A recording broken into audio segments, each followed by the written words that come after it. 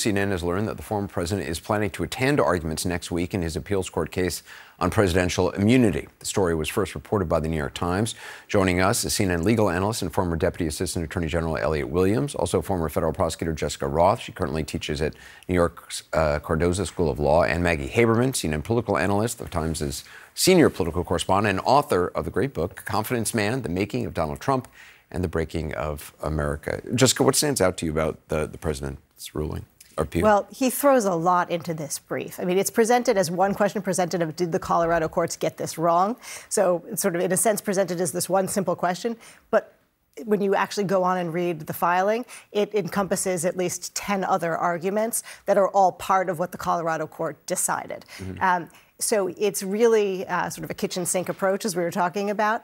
I think the thing that is most, compelling, and that the Supreme Court might find most persuasive as a reason to take it up, is this argument that he's presented before, that if you allow the states, all 50 states, to make their own determination about whether or not he's qualified to be on the ballot for president, that really invites chaos, and that the Supreme Court should step in and really settle this question of whether or not actually the states even have the authority to make these determinations pursuant to the procedures set forth in state law. To me, that's the most compelling part of the presentation. I mean, that's a rational argument. It is a rational argument, and it's an important question that the Supreme Court really should decide promptly as we go forward in the election process in all 50 states.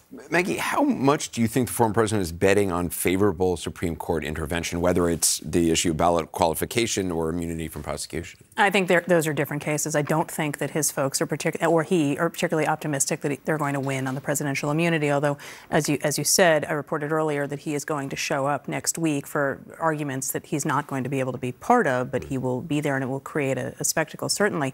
On this question, which is a separate one, his team feels more confident that the Supreme Court's going to go with him. He has said that himself, but he has also said to other people, and one of his lawyers confirmed this reporting earlier today, he has said to some people he's concerned that the justices who he appointed are going to be afraid of looking like they're taking his side politically and not doing that. And some of that is because he has been very angry, as you know, at the justices he appointed that they haven't gone his way. They've gone his way on policy matters on a number of cases. They have not on his election-related cases. Why is he going to show up? And is it simply because it will create a spectacle? Number one. Number two, he sees himself as his own best defender and communicator right now, and he believes that he can impact all of these things best, and that if he hasn't tried, as it's been described to me by people who've spoken to him, on this particular issue, that he will regret it if it doesn't go his way. Will he fundraise? I mean, he can also fundraise. He's fundraise off everything. He fundraises off everything. This, I suspect, will not be an exception. Elliot, the former president's legal team, they're arguing in their filing that his speech at the Ellipse on January 6th called for peaceful protests. I just want to play some of what he said. We fight. We fight like hell. And if you don't fight like hell, you're not going to have a country anymore. I know that everyone here will soon be marching over to the Capitol building to peacefully and patriotically make your voices heard. So, as you know, the Colorado Supreme Court found that the speech should not be protected by the First Amendment because it incited violence. How do you see it? Well, I think to reach the point of incitement, the tie between the statement and the violence has to be quite imminent, and that's a tricky legal question. You know, look, frankly, I don't think it's in anybody's interest to start getting in the weeds of whether a statement was insurrection or incited insurrection or not. And I think this picks up on Jessica's point from a moment ago about this whole idea of the kitchen sink in the president's brief, that the Supreme Court does not even have to touch the insurrection question because there are countless other ways to avoid getting into the quagmire of picking apart individual statements or lines from the president. What I think they try to do is reach some point of unanimity or near unanimity over one of these questions over, for instance, is the president an officer of the United States? Is the president, does he take the same oath as other people, therefore is he exempt from the provisions in the 14th Amendment that would apply here? Because of how fraught and complicated and politically sensitive this insurrection question is, and very difficult legally to sort out, I think they just avoid it altogether. And frankly, it's probably more in the president's interest and the court's interest to say, well, look, forget insurrection. He's a candidate for office, and people who are speaking in the context of the political process generally are afforded more latitude to speak. Maggie, when you look back at that speech, I mean, he talks about fighting and fight like hell, and he used that term a lot.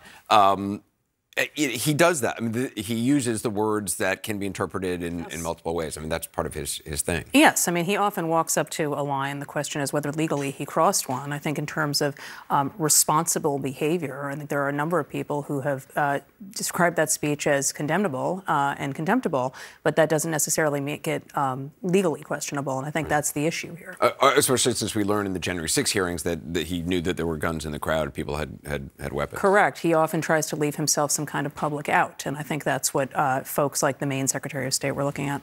And Jessica, there's also the matter of the separate appeal filed by the Colorado GOP. How does that differ from the arguments made by the former presidency? Yeah, so that's really interesting. The Colorado GOP made two of the same arguments that Trump has made in his brief, including whether he's an officer within the meaning of Section 3 of the 14th Amendment, and also whether or not the Section 3 of the 14th Amendment is self-executing, or whether Congress essentially has to enact legislation that authorizes states to make these determinations, or some other way of determining whether or not he's disqualified by Section 3. And then they made an additional point about whether their First Amendment rights as a party were violated by the action here. But Trump goes on to make these additional arguments, including whether or not he engaged in insurrection. The Colorado Republican Party didn't raise that question. And so their petition, if the only petition presented to the U.S. Supreme Court, wouldn't be asking the court to actually review the determination of the Colorado Supreme Court affirming the ruling of the district court that Trump did engage in insurrection. Now, I suspect the court will not grant cert on that question, that they will probably resolve this question on the issue of whether he's an officer under Section 3 and whether or not the section is self-executing. But if they were to rule against Trump on those two legal questions, then they actually would have to reach the question of whether he engaged in insurrection. I suspect that he raised those issues on appeal because he also wants to be contesting those determinations. The Colorado Republicans didn't contest those. So it remains to be seen whether the court will grant cert on those additional questions and whether they will reach them if they take the case and how they ultimately resolve it. Ellie, I mean, you referenced this earlier. The former president's attorneys, they're arguing that the so-called insurrectionist ban doesn't apply to the presidency, and the Section 3 of the 14th Amendment does not specifically mention the presidency, which is true. It says officer of the United States. The counter-argument is, doesn't make any sense that the authors of the Constitution would ban insurrectionists from holding virtually every other job in the government, both civil and military, and not the highest office in the country.